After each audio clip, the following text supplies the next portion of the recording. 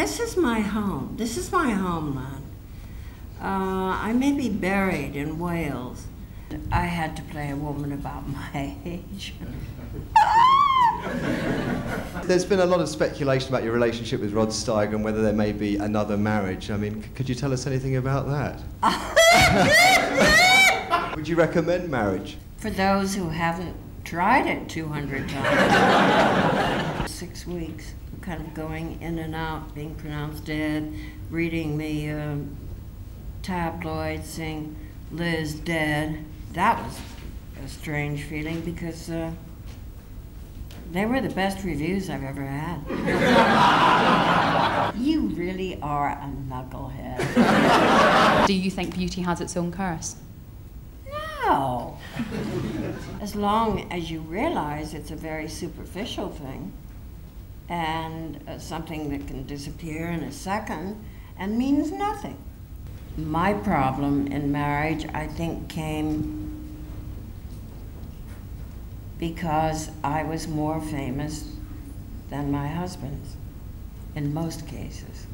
Johnny Depp, oh, terrible. If somebody says I can't do something, then I'll try and do it. If I have hurt anyone in my lifetime, I would change that. I would not choose to hurt anyone.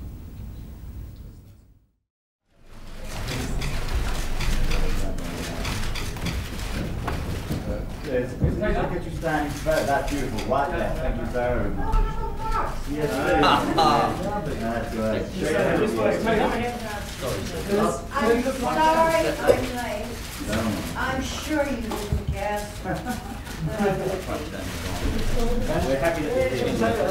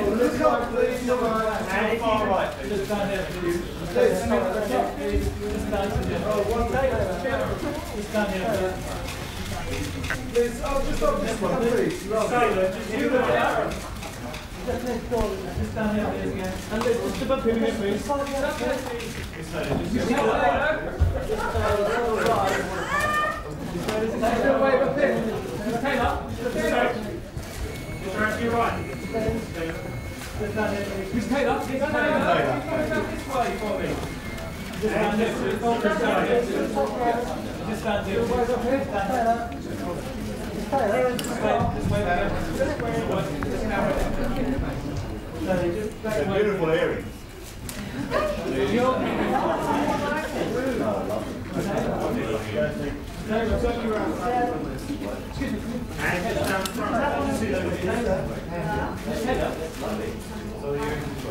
Straight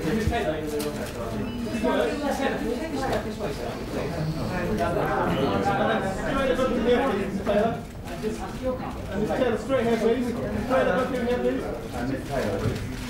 Just over here, right. This is one, please. Is this one up, please? It's Taylor. Here, please. Both those lovely earrings. Stand here again, stand here. 2 more minutes, stand here, please. Just straight forward. Straight ahead of you here, please. Straight ahead, please.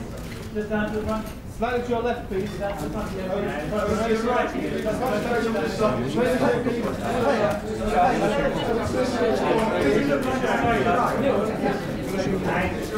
Taylor, could you just... Taylor.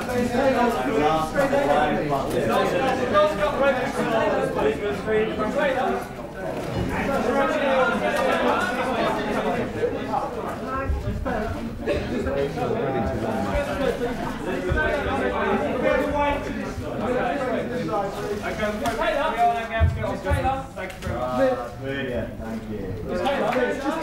Just wait. Just wait up. Just wait there, please. Thank you very much, sir.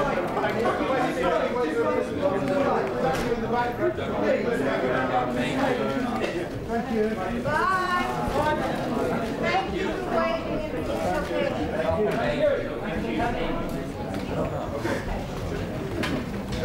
Thank you very much. Let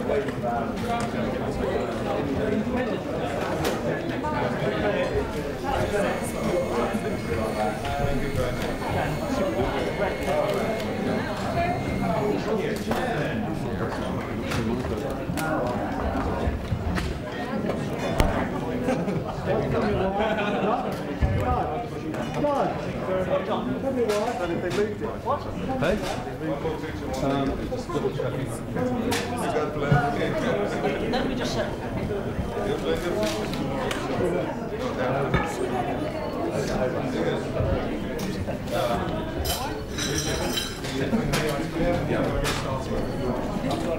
Thank you.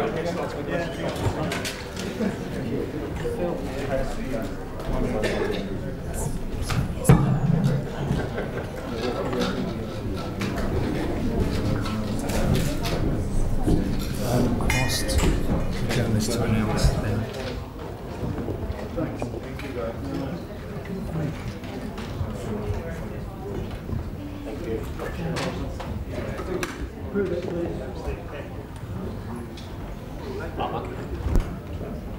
Approve the feed, please.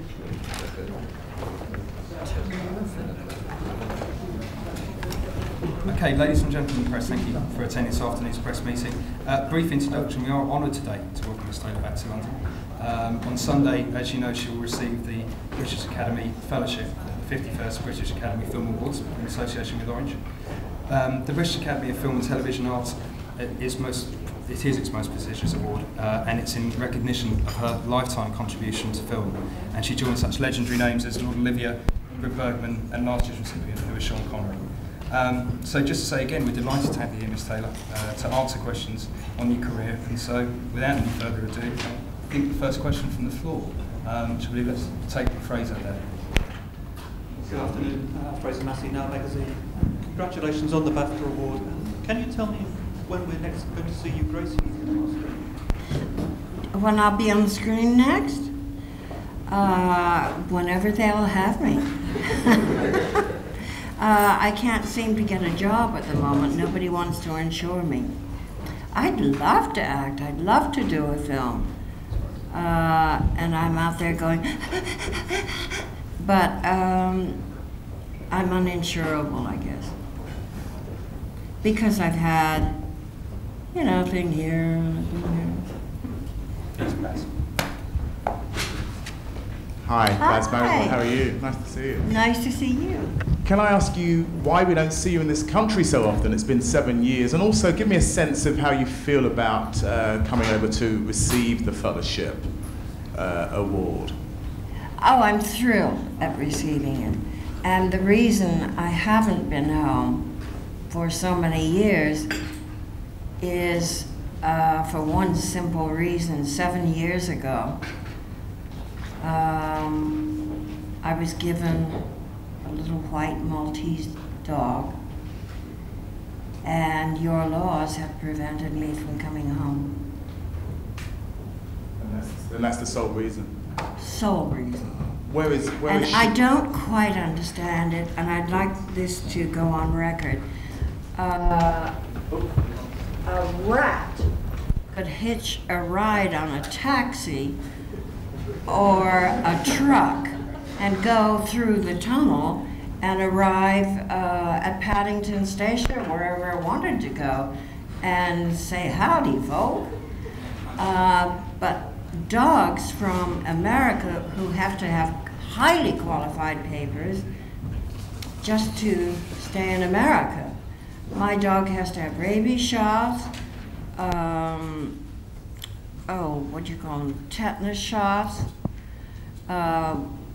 When we go to Mexico or when we go to anyone, she goes through the whole series of shots because I don't want to take any risks with her, and so I go through the same ritual wherever I take her, and I take her around the world with me. I even take her into restaurants and nobody objects, and She's the best behaved dog in the world, the most intelligent, and she could come over here and explain the whole thing to some of your politicians. So what have you told Sugar at home? What did you say to her when you left her in LA? Well, we both were crying, so it was difficult. Next question, please. Hello, Ms. Taylor. My name is Mabel Broderick, and I'm from People Weekly. And I wanted to know what your impression was of the war in Kosovo and America's involvement in the war. I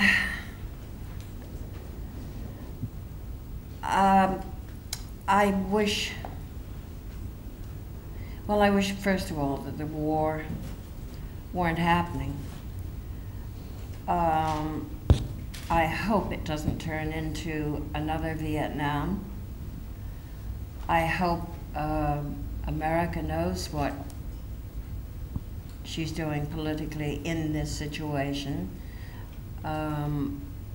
I don't know enough about it to make any comments, really, at this particular time.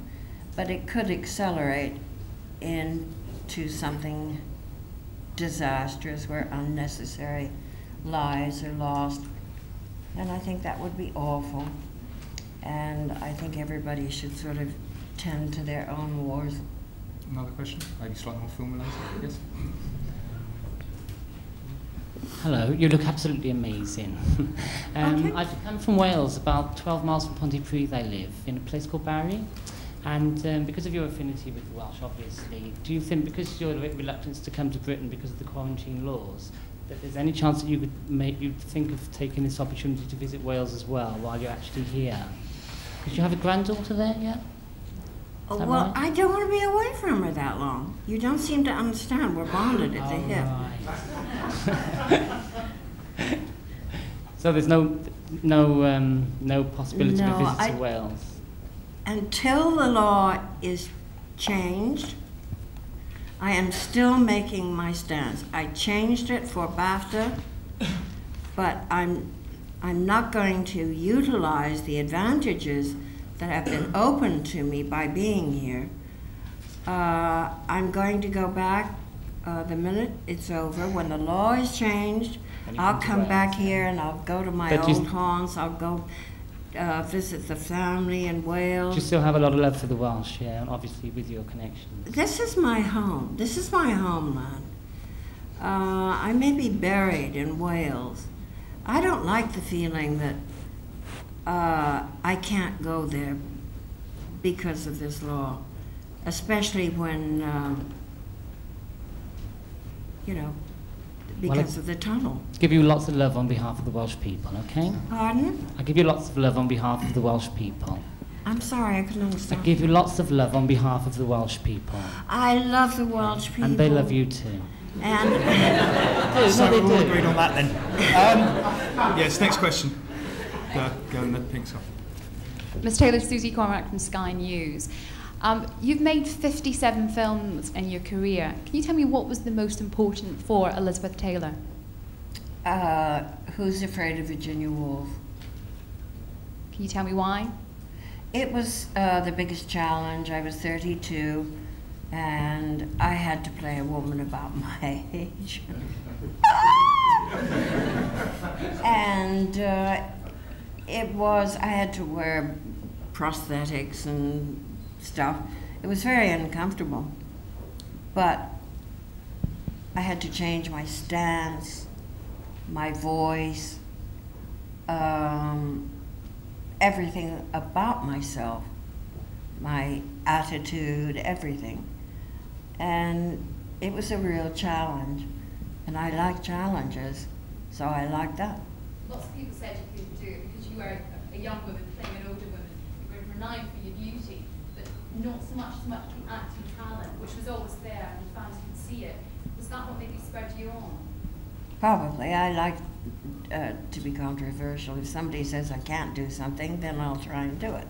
Yes. Thank you for trying. One from the back, Access Hollywood.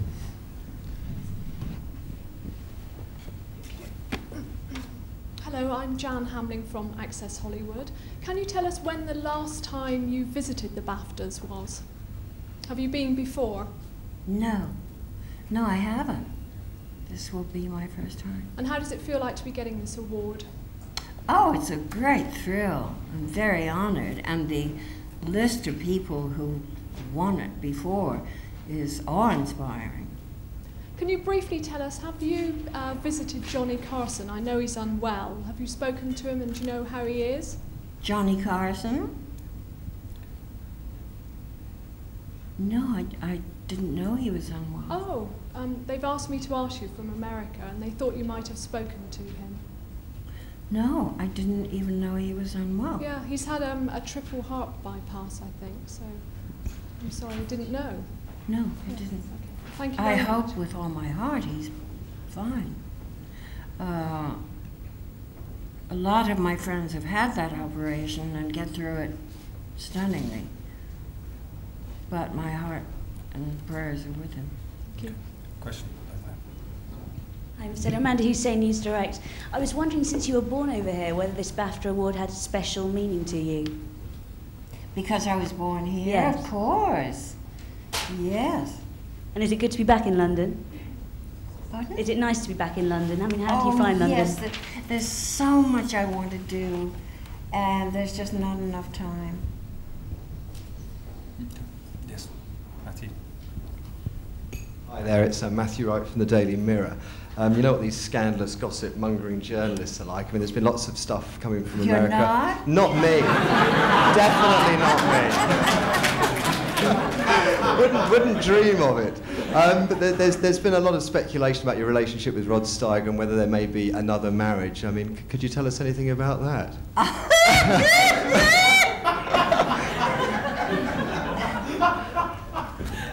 No way am I ever getting married again.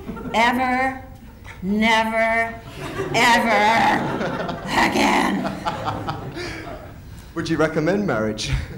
Would I what? Would you recommend marriage? For those who haven't tried it 200 times. Next question. Yes, thanks so much.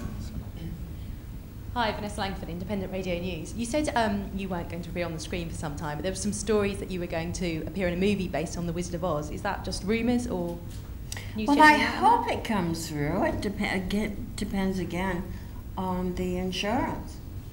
And can you shed any more light on what the story's about, or who you might be playing? It's a sort of unfantasized version of The Wizard of Oz with all the characters being real people. I would be Dorothy with a dog. And the straw man would be a real man with the same kind of flaws, but not made of straw, and he wouldn't blow away in the wind, I hope. And it would just be a story about real people with the same qualities and flaws, and how it's worked out, how they work themselves out. Question from Michael. Hi, I'm Jeff Moody from Channel 5 News. A lot's been made of Gwyneth Paltrow and the fact that in her Oscar speech she cried. Do you think tomorrow night or Sunday night when you get the award, you might cry as well? I hope not, because I won't be wearing waterproof mascara.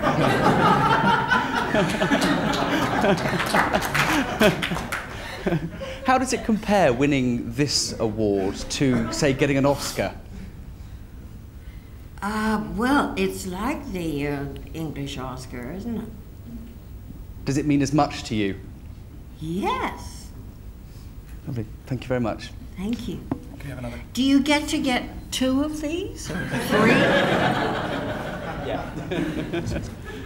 Just a question from Radio 1 of it. Hi, Miss Taylor. It's Sam Singh from Radio 1 and Radio 5 Live. I wondered, do you ever get bored of being a legend? Well, you see, to me, a legend sounds like something dead. And, you know, Alexander the Great was a legend. And I don't feel dead at all. So I don't know what it feels like to be a legend. Another question. What about over here? Sure. Lady here, Hello, Ms. Taylor. It's Lydia Wilson from World Entertainment News Network.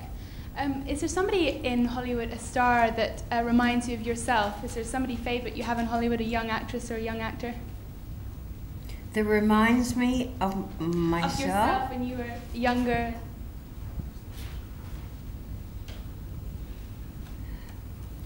Well, they all seem a little saner. In what way? Well, I don't know. They're more serious than I was. I enjoyed doing other things. I was never totally dedicated to making motion pictures. I loved doing other things as well. My life was not just one road with, you know, no vision on the side. What do you like doing in your spare time at the moment? The same things I enjoyed doing then: traveling, playing, being silly,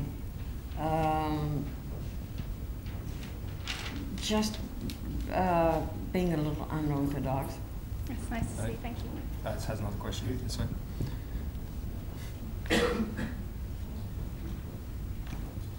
You said earlier that you don't have time to do everything you'd like to do. I think the last time you were here, you said you wanted to go to have fish and chips or sausage and mash and sort of let loose. I have had so many bangers and mash that yesterday I thought I was going to be ill. But I have survived, and I'm looking forward to another meal.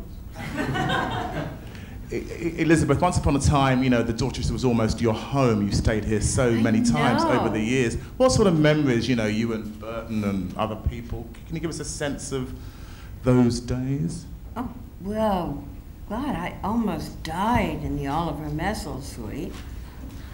There's that memory that kind of sticks out and will never go away.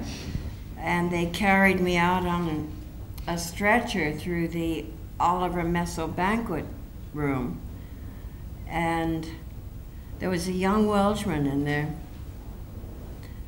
The party was being given for his engagement, and Lord Evans was attending the party, the Queen's anaesthetist. Is that the right way to pronounce it? Is that the right way to pronounce it? Yeah. And they carried me through. I was blue, and I wasn't breathing. And the young man they were giving the party for was Richard's nephew.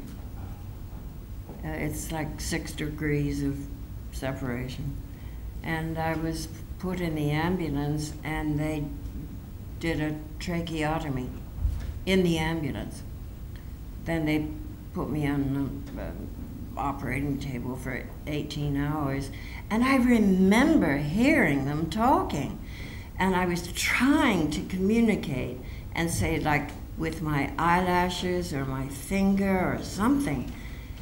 I was trying to let them know that I could hear that they were talking about me in the past tense. And it was like, hey, I'm not dead. So could you kind of like talk about me as if I were alive? Because it would make me feel much better. And 18 hours is a long time. Anyway, that was 6 weeks, kind of going in and out, being pronounced dead, reading the tabloids saying Liz dead, that people had saved for me. And that was a strange feeling because they were the best reviews I've ever had. Question on the right there. I'm from Religious Broadcasting, BBC, and I just wondered whether God featured in your life at all. Oh my God, yes. Yes, I don't think I'd be here if I didn't believe in God. I don't believe in, I've studied so many religions, and I believe in them all. And I think my sense of spirituality is probably stronger than say my sense of Judaism, of which I still am. It's just a sense of communication, of, well, spirituality. Do you pray? Do you find that prayer is helpful? Yes, but again, my prayers are sort of take form in a kind of conversation with God. Questions back there. Miss Taylor, Victor Oliver, teletext. Shall I? I can't I'm here. see. Hello. Oh. About your employment prospects, would you ever consider buying the rights to a novel and producing it as a movie? And if so, which novel or story would most fascinate you? I suppose the kind of role that you would like to play. I don't really understand that. Would I buy a book? The rights to it, if there is a novel or a story. Some performers do this. They No, first of all, I'd get somebody else to buy it and pay for it. But you'll become empowered as a result. What? You'd become even more powerful than you are already, in the sense of producing the movie. I could do that if I wanted to, but I don't. Right. And would there be a novel or story that, at the moment, would fascinate you or interest you in any way? There's been talk of my doing a remake of The Visit. That interests me. Thank you. I think there's another one from Sky. Now, will everybody shut their microphones off, please? Turn your cameras away. This is going to sound like Mount Vesuvius.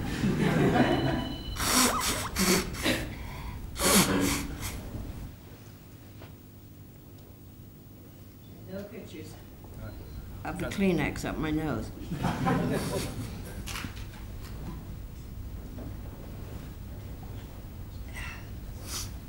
Thank you. Excellent. We'll resume.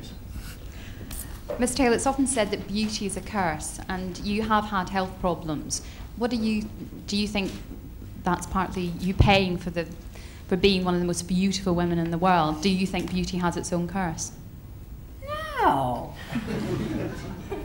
I think to be considered pretty or beautiful, or however you want to put it, is lovely. As long as you realize it's a very superficial thing and something that can disappear in a second and means nothing. It's just, we all have the same features, they're thrown together in different ways, and they have nothing to do with life. It's been said that you always thought that Ava Gardner was the more beautiful of you. Is that true? Did you really not realise just quite how beautiful you were? Or was it just always apparent because people told you? Oh, I think Ava Gardner was the most beautiful woman in the world. Just another one. Hello, Miss Taylor. I was wondering, what did you think of Sophia Loren's glamorous appearance at the Oscars this past? Didn't she look glorious? Yes. Mm-hmm. Oh, she looked fabulous. Mm-hmm. As a woman, I was very proud of her. Mm-hmm. Just behind the matter. Go on with the topic of beauty. Yep, okay. One more for both behind. I mean, going on with beauty, as it were. I mean, who are the young actresses around today who you admire, if at all? You might not like any of them, I don't know. You've become very negative. No, I'm joking. Demi Moore, Julia Roberts, Natasha Kinski. Oh Lord, help my poor poverty-stricken brain. See, I had brain surgery, and some of it was left on the table.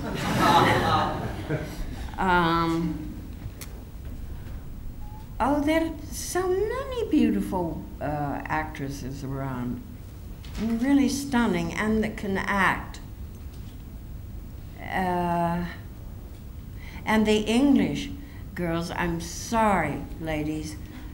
I have difficulty with names of the new sort of virgin crop of actresses that have arisen out of England in the last year or two. And I'm very bad at names. But they're all beautiful, they're all talented. I mean, the Oscars, all you had to do was look at the list. It was, you know, Rule Britannia. Yes, Miss Taylor, it's me again, sorry about that. You're wearing velvet, you were in a film called National Velvet all those years ago. Tomorrow is Grand National Day, ironically. Are you going to be watching the race, and have you got any tips for us? There's a logic there somewhere. You really are a knucklehead.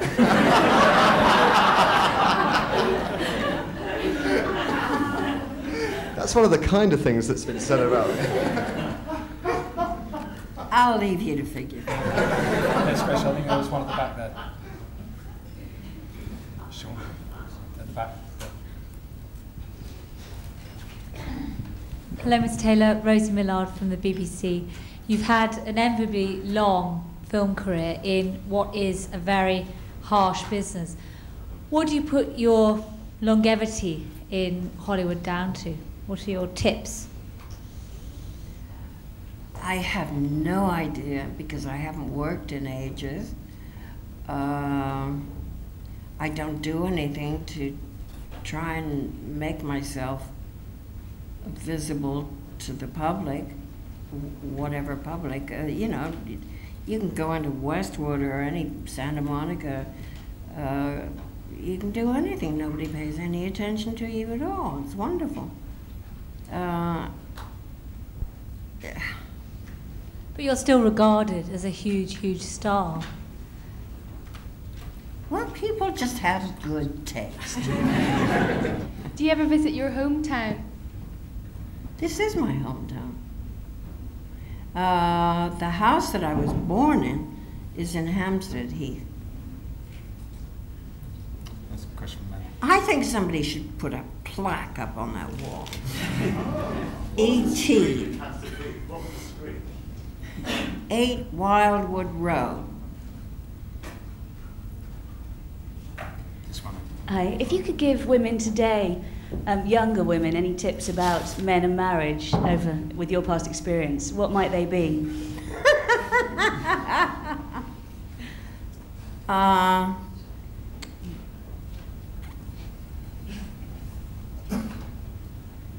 Don't be such suckers. What, us or them? The women, I think, when I was young, would do anything to please their husbands. And we didn't have a sense of independence. There was no kind of equal rights. It didn't affect me. I'm talking about watching and observing other women.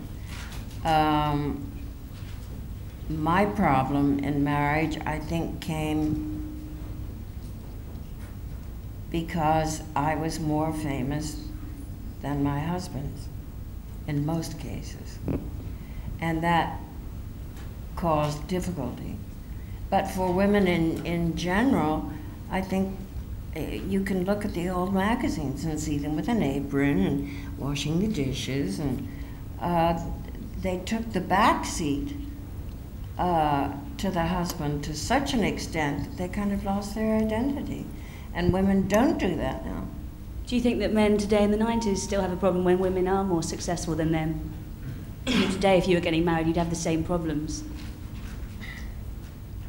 No, I think that there's more, I think that because of more equality, men look up to women more. And women have more of a say in the marriage and raising of the children. And it's more of a healthy mutual.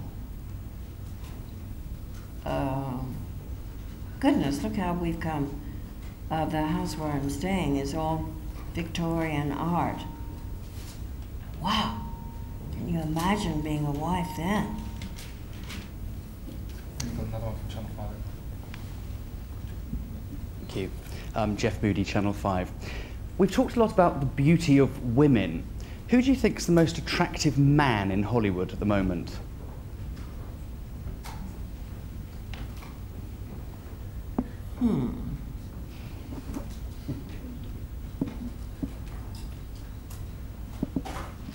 Sean Connery.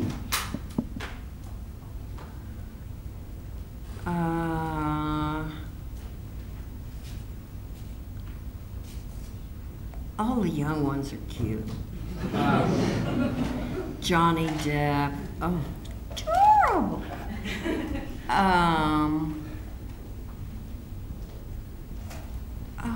Brad Pitt? Oh, yeah. Oh, yeah.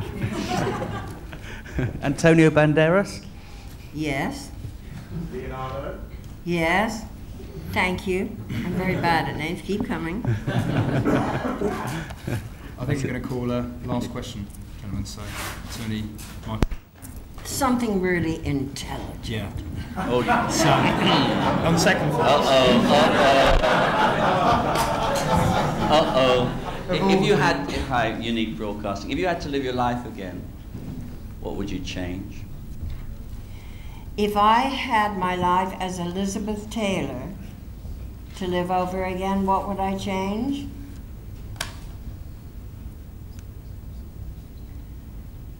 Nothing. Except if I have hurt anyone in my lifetime, I would change that. I would not choose to hurt anyone. But other than that, I wouldn't change anything. So I think it might be a nice note to finish on. Just one last thing. Richard always used to say you were a bit of a hellraiser. Are you still? Except I don't drink anymore, thank God. Otherwise, I'd probably be dead.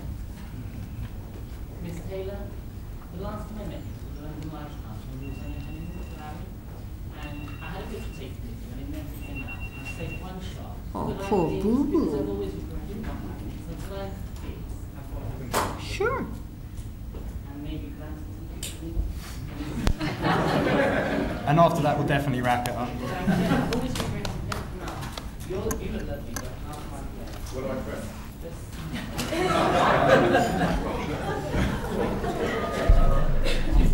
Thanks very much. Oh my goodness. Okay, start saying something sexy. Something sexy. How is There you that? go. Oh. Ah, he's much Okay. Thank you, sir. Thank you very much. Yeah. Okay. Can